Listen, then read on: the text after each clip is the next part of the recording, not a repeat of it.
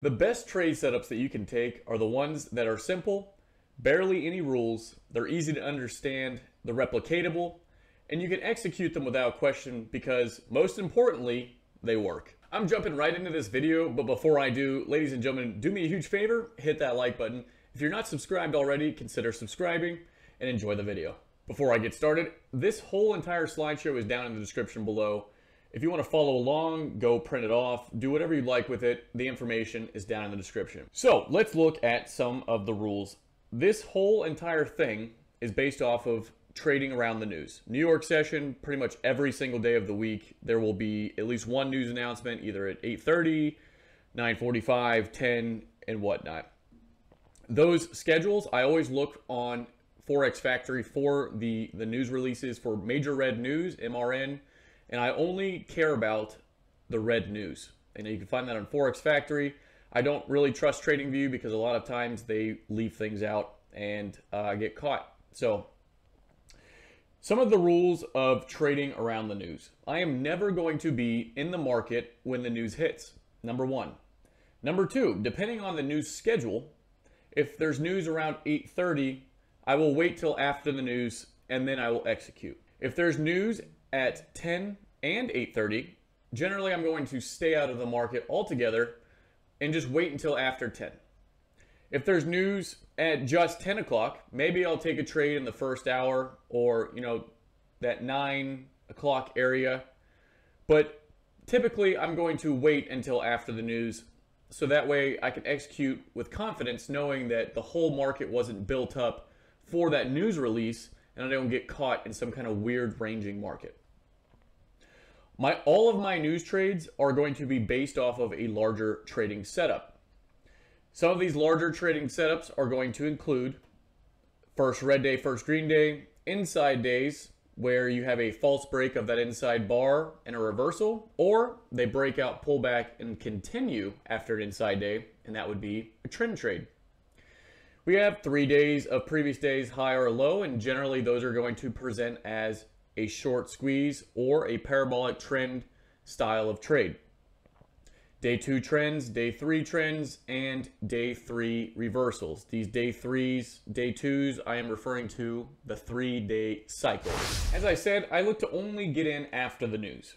That being said, let's say, for example, 8:30 is the news.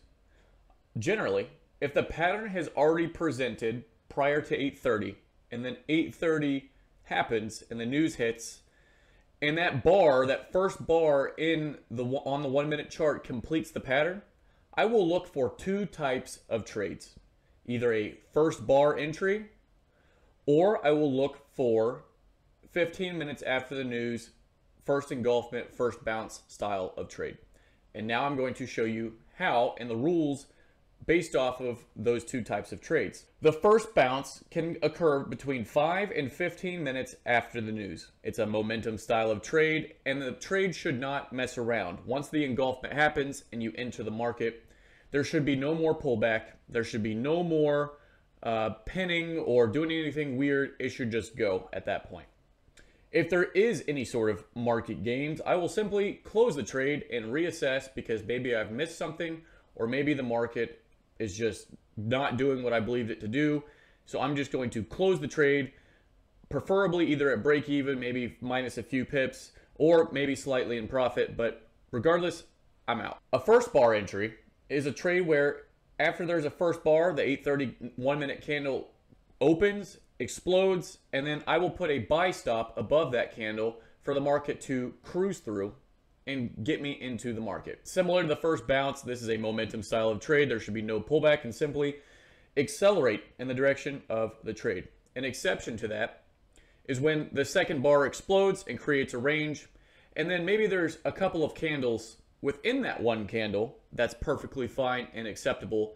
What I don't want to see is an engulfment of that candle, and I'm going to show you examples here soon. Again, if that does not happen, I will close and I will reassess. I'm going to start off with these super fancy pre-K kindergarten style of pictures here, and I'm going to make them relevant with actual charts. This is what I don't want to see. I don't want to see a consolidation within these large levels, and then on the news release, the explosion to just go back to one end of the range or the other. If anything, I want to see an explosion and then there's room to go up to one of these levels because that gives me room for the trade to continue. Whereas in this example, we have levels down low, levels up high, we have consolidation, all the price action within the day.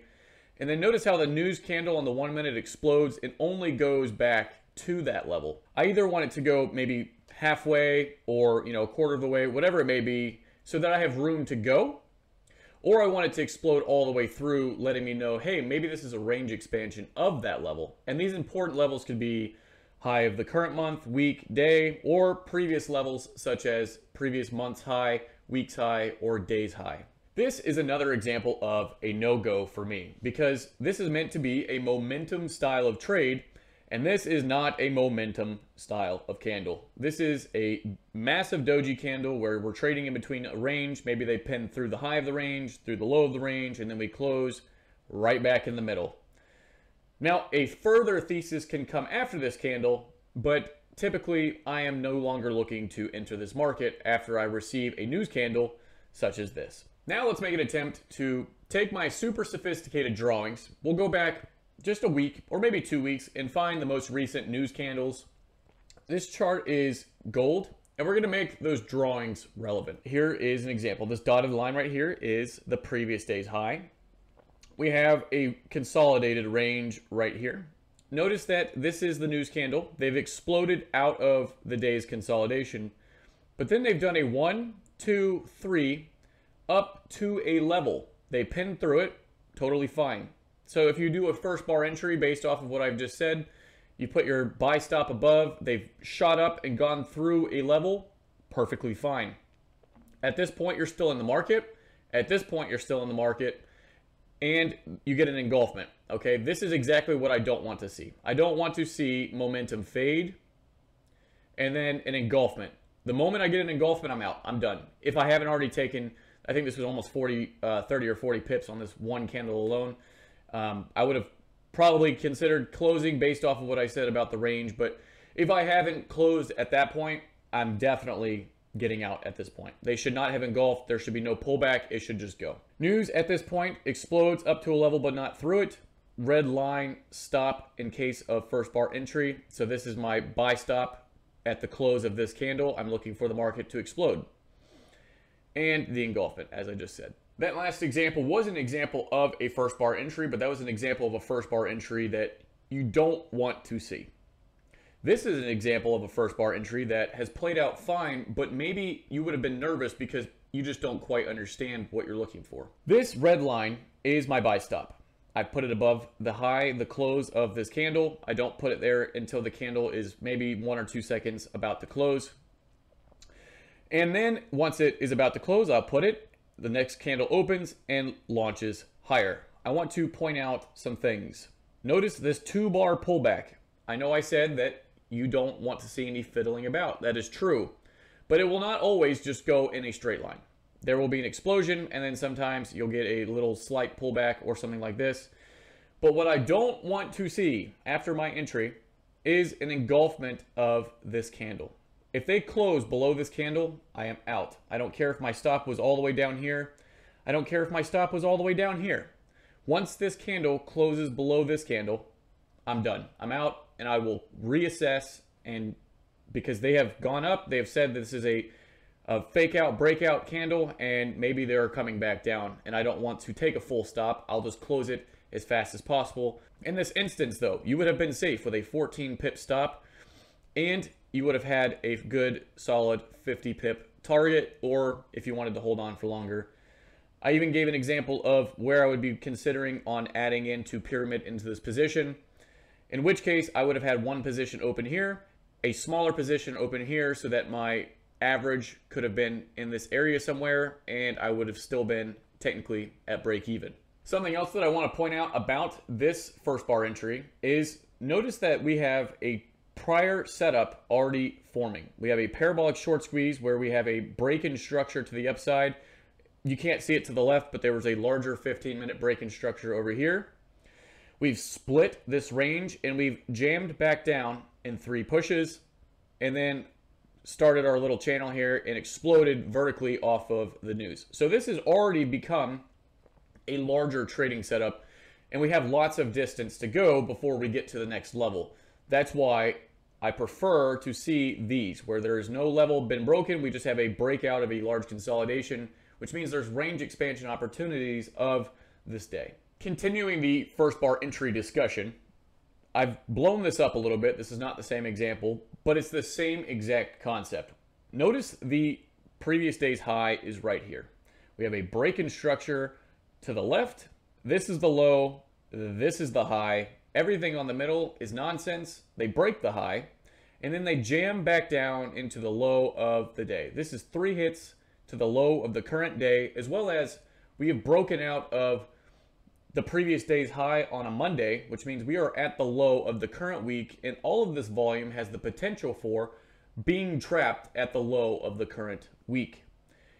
Please rewind this a couple of seconds and listen to what I just said one more time, because that's very important. This consolidation is the parabolic trending pattern. This is the manipulation of that channel, which has now created a larger channel and then gone vertical on the news. So this overall has presented as a large scale parabolic short squeeze as well as trend trade. This could all become volume trapped at the low of the current week. Beautiful. That's great. That doesn't help you get in after the news though. With the understanding though of the first bar entry and the 15 minutes after the news, you have to decide which one is going to take place. So first bar creates the range, and I put my buy stop above that candle just in case it explodes through, and that does. It's exactly what happens. We get about a 14 pip stop once again, and we go up 1 candle, 2 candle, 3 candles, and in 3 minutes you have over 50 pips, and you're out, you're done. You've got almost a 1 to 4 risk to reward. You can go about your day in 3 minutes and be done. Common misconception about the 15 minutes after the news first bounce style of trade is that it has to come exactly 15 minutes after the news. And that is simply not true. I'm going to show you how to think. Use your brain and just use a little bit of thinking power and try and figure out, using my entry criteria, how you can make this relevant. So in this case, you have a low and you have a high. The reason you have a high is because we have a high, a low, and then a higher high. So at the break of this high, this becomes the low, and that becomes the high. That's just a review of my market structure class that I've taught numerous times in the past. But, so at this point, all of this stuff is in the middle. It's a consolidation. There is nothing relevant about all of these little itty bitty swings. What becomes relevant is after 8:30. This is 8:30 news candle right here. It jumps down and breaks structure to the downside, which tells me, based off of my entry criteria, I need to either look for a first bar entry based off of the news, or I need to look for 3 pushes back up, because that's what my entry criteria says. I get a break in structure, I need 3 pushes back up. In this case, it jumps down and there is no first bar entry. They do not break below, but we do have 3 pushes back up. The first push, the second, and the third. This is also a 1, sideways, 2, and 3. Now, let's talk about timing. This engulfment is 13 minutes after the news. Not quite 15 minutes. It could have been at 14 minutes after the news. To be honest, it could be directly at 15 minutes. But the point I'm trying to get across is just that it does not have to be exactly 15 minutes. So on the engulfment, you get in the market. I put in my stop just above the last candle, and I wait. They come down a few candles. I'm in profit. Notice the candle right here. They jam down into the low, and it does not follow through. There is no engulfment back up. They have just once again stayed inside of this candle's range, waited 3 candles, and then continued the move. Nothing to worry about. If they would have engulfed that candle, I would have been out of the market, maybe at a small loss, maybe at break even. But regardless, I am pretty safe. Get down to 50 pips, you close the trade, you're done with for the day, and you can go ride your bike or do whatever the heck you feel like. Although one of my shorter videos, this is by far some of the best information I have put on this channel yet. This trading setup alone, if you have an understanding of the rest of the strategy and only look for these news trades, could make you a profitable trader. If you took every news trade, or if you just knew what to look for on each news trade, you could be over and done with your trading day within 5 to 10 minutes every single day, because you know that there's news tomorrow at 8:30. I'm going to show up at 8:15 and look for the criteria. Ladies and gentlemen, I hope this video has been useful to you. If it has, leave me a like, consider subscribing to the channel, maybe even share the video with a friend, and you'll have a wonderful day.